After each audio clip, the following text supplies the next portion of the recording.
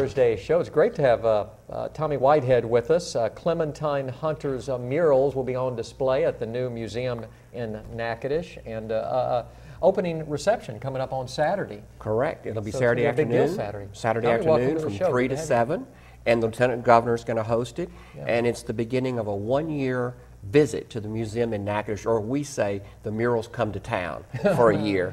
They're doing restoration work at Melrose. They've taken the roof off the African house to do restoration, so the murals are safely stored in Natchitoches. When did she die?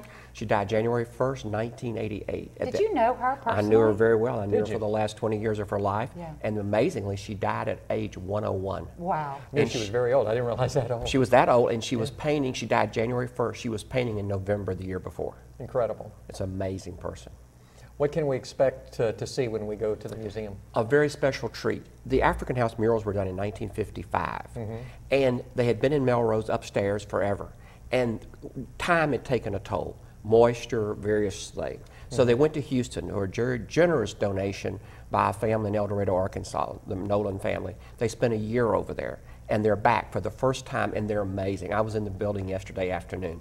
They are like the day they were painted. They're bright, they're Wow. clean, there are no bugs or spiders on them. It is a real treat. If you've seen the murals before, you haven't seen them like this. Oh, that's going to be wonderful. Now, to get into the museum, what is the admission fee? It's free on Saturday afternoon. Okay. Yeah. Then it's open from Tuesday to Saturdays, and Sunday afternoon also.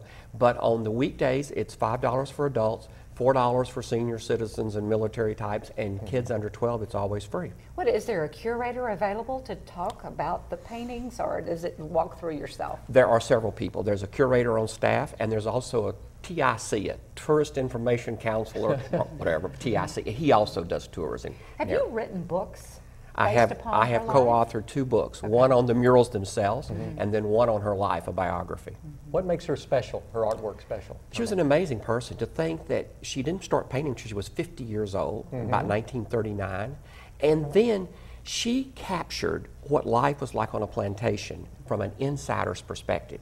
Now think about this, the people that worked on a plantation, few could write or read or had access to cameras. Here's some images of some of the Yeah, we're murals right looking there. at pictures, love that, yes. yeah. And those are the murals. And she captured what it was like. You know, I would think nothing in the world would be harder than picking cotton. She always said, picking cotton is easier than painting pictures. So, you know, it's an amazing insider's perspective these murals capture. Let's talk about some of the paintings, you know, just the names. You've got the wedding, you've got cotton picking, you have burials. you Harvest have- time, yeah. What else? Oh, and by the way, these are all captured in vignettes in the murals. Oh, wonderful. We're looking now at a wedding scene, and Yeah. we're looking at a hoeing cotton. There's funerals, baptizing, wakes, Saturday night at the honky tonk, Yeah. wash Oh, days. fun. Just Yeah. And they're very detailed. You know, Yes. so you can just stand there and really watch and imagine what was life, What's what going life through her was like. mind and And you can also see her perspective on how important a person was. The larger the person is, the more important. For example, in the wedding, the preacher is always the smallest person. Really? She didn't think much of preachers. Really? But the bride is huge, and I have seen her paint women that they were horrified they were so big when their husband or somebody was small. But that meant a great deal. It yes. meant to her. The size was important. What are some of those other secrets or other things that we might not know? Well, she first of all painted these murals in two months. She started on June the 3rd, 1955. She finished them on July the 21st. And they're 9 panels. So it's an Wow. amazing job, just the Yeah. time to take to paint these. And she always took a pencil and drew. She called it marking first, then she'd paint. And she produced, in a short period of time, thousands. Thousands, no one Thousands of knows. paintings. She It's didn't keep any amazing. records. Yeah. And I don't know if you should say this on television, but she didn't keep any records.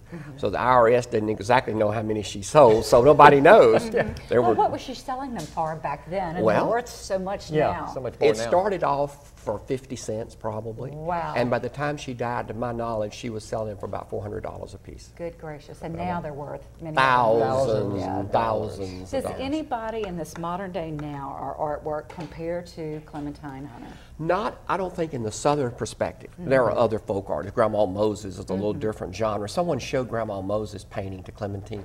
She looked at it and couldn't understand all those snow-covered villages. There was never snow long on the ground at Melrose. It has to be it had to be within her to paint a picture. She always said she couldn't look at anything and paint it. It had to come in her mind. Oh, interesting. Yes. Is it Clementine or Clementine. She called herself Clementine. Okay. Yeah. The the reception begins at what time? 3 o'clock. 3 o'clock. It's like on Saturday People need to- afternoon. yeah. It's a great opportunity.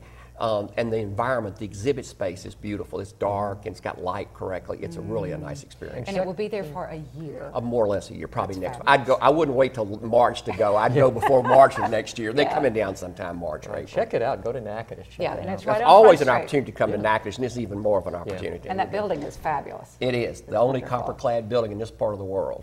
That's interesting. Tommy, thanks for coming. Thanks by. so Great much. information. Thanks. Enjoyed it. More to come. Daniel Williams joins us in just a minute. Stay here. Thank you.